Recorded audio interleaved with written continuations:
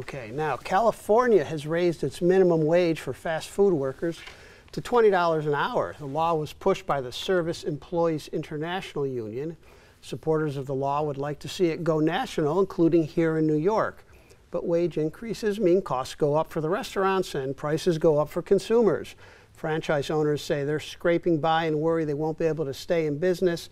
So, Rick, should we have a similar law here in New York? Simple answer, I would say, is no. To be clear, there are winners from minimum wage increases. Those workers that keep their jobs and don't have their hours significantly cut certainly gain. But there are a number of losers as well. Workers that either lose their job or have their hours cut significantly lose. You mentioned the franchise workers. You know, much of the focus in California has been on, McDonald's and Burger King and very wealthy corporations. Well, the people who are really going to be burdened with this are not the corporations, but the owners of the franchises. And there are a number of small franchises, not just McDonald's and Burger King, that are going to be affected by this. And then you also have consumers that lose because ultimately this is going to mean higher prices. Two things that bother me with this particular case. First, the increase is so large, from $16 to $20. That's a 25% increase. But the thing that really bothers me is, why are we isolating only on fast food workers? There are a number of low-income groups, whether it be home health aides, daycare center workers, grocery store employees. Why are they not being covered? I really worry about a law that focuses on one small group. My son worked for McDonald's last summer. Why does he need a $20 an hour job? I think there are more effective ways of dealing with either corporations that are making too much money or low-income workers that are heads of households. Well, the idea is not to go after the corporations, but to raise the people that, and not like your son, but someone who's got it for a summer job, but people who depend on these for their full-time job. There are much better ways of targeting those people that really need the help. Luke?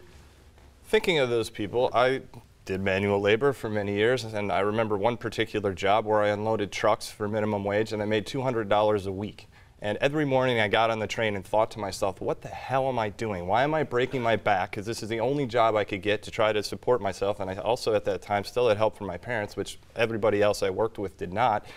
I mean, it's so dehumanizing for workers who are in those positions. I've also worked in the food industry and got stiffed when I was flipping hamburgers on the beach in a part-time job, and the local business person just decided not to pay us, and then when we talked to him, locked himself in a meat locker so he didn't have to deal with us. I mean, these kind of things happen, and I really feel for the workers. You raise good points in terms of the larger implications and thinking about this holistically, but when we look at minimum wage federally and in many states, it's just simply too low, and it needs to change, and I'm happy to see the progress that's been made on that front. So we could see, Tara, restaurants themselves reducing the number of workers. I mean, there's a lot of automation already. You go up and order your Burger King by pushing a screen. Mm-hmm. There could be an adverse impact on the workers.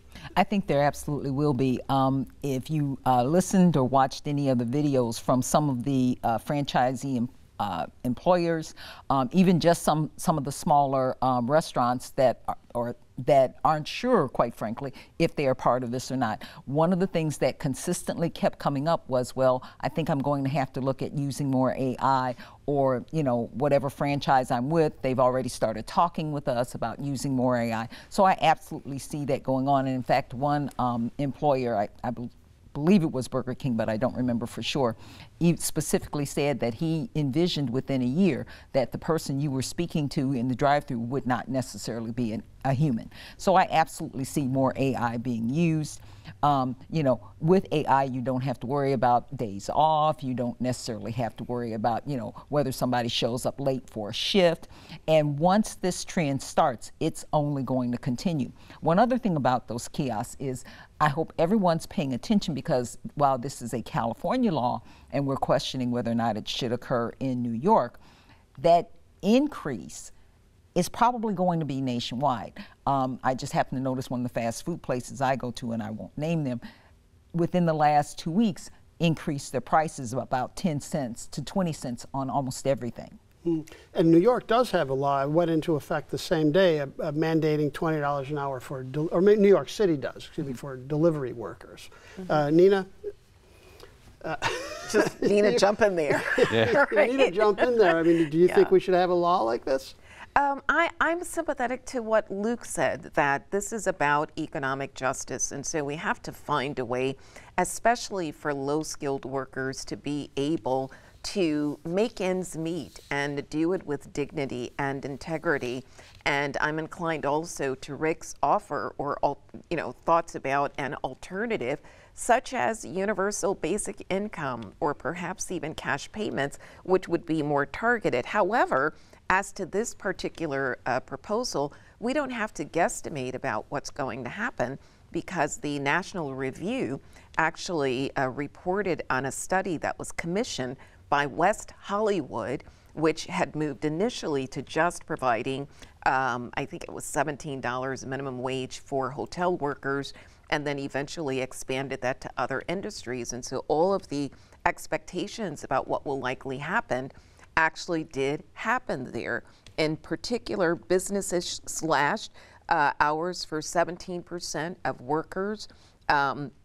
They closed shop, and they laid off 20% of workers, and 1/3 of them turned to technology, ordering at the kiosks. I would be careful, though. That was commissioned by a political entity that was against this. That was not, I want to see the academic studies that show that, because those numbers seemed a little bit extreme, even though I'm not in favor of this. Okay, Luke, briefly. And automation's coming regardless. I can't get my head around systematically underpaying people for manual labor because of perceived economic effects. So maybe the minimum wage should go up for all workers. Well, the national is at $7.25 still, which is crazy. Right. But $20 an hour is $40,000 a year. That's well It's above not a the lot of average. money these days. And somebody's going to have to pay. Okay, now.